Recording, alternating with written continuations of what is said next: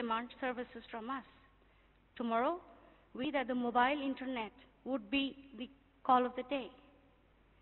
Here, one issue that is very important for us to put forth is to check whether we have included backward compatibility of the IPv6 protocol with IPv4.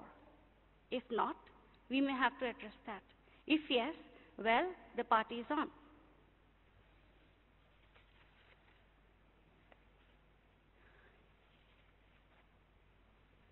And last but not the least, the business case for IPv6 that all of us agree with is the internet itself. We want the internet to continue.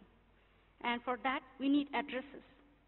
Socially, we can all be very happily telling our end users that the IP address is an addition to your personality. In addition to your name, your address, having an IPv6 address is an addition to the personality that you have.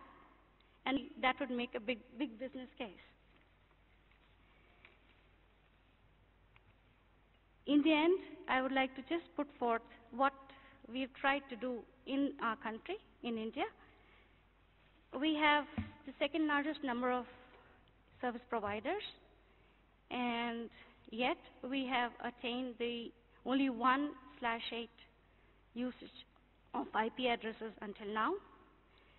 That implies that the demand for IP for services and internet penetration is yet to happen in this country, and the cultural diversity and the need for localized content is something which will be very, very essential to push the case for demand for more IP addresses.